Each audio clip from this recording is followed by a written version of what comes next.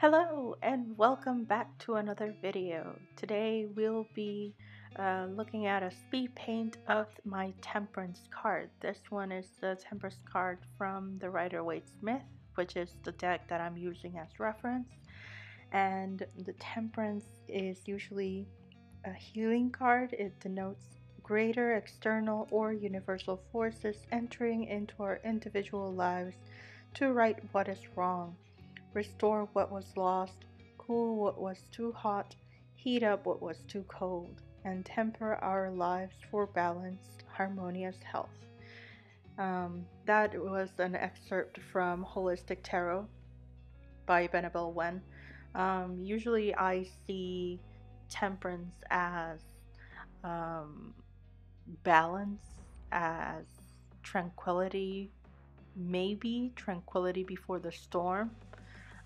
Since it's the card that comes, it's key number 14 and 15 is the devil. Oh, sorry about the jump cut. I kept on painting and didn't realize that I hadn't been recording. So, sorry about that. That happens a bit in this card, so be prepared.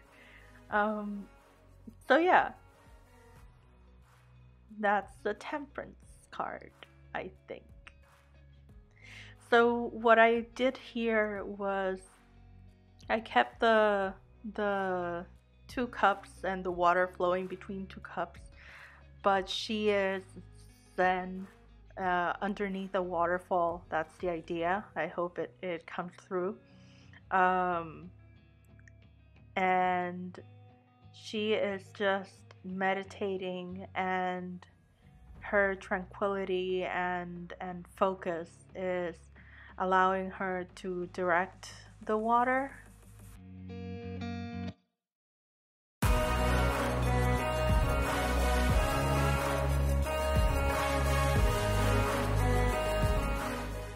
Right here I'm using gouache.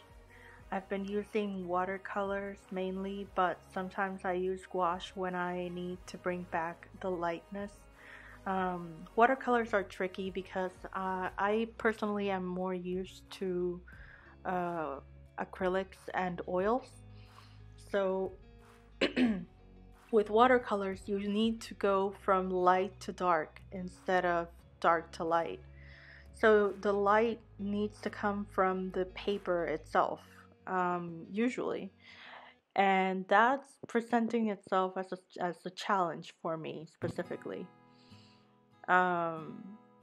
Especially with trying to depict water. It's very tricky. Another jump cut. Sorry about that.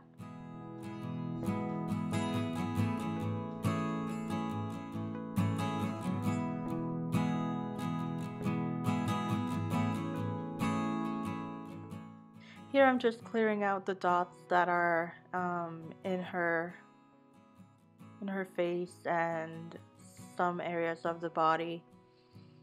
The good thing about watercolor is that it can reactivate if you put water on it. So it's a very versatile medium.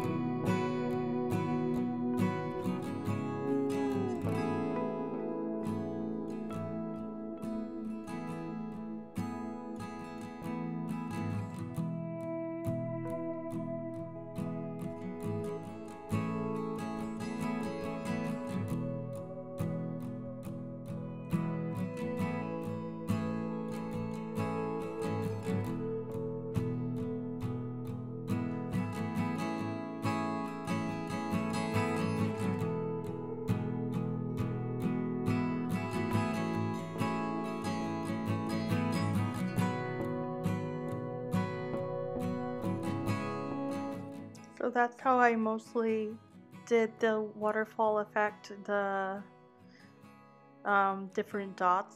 It's just sprinkling them around, sprinkling the painting around with the paintbrush and my finger.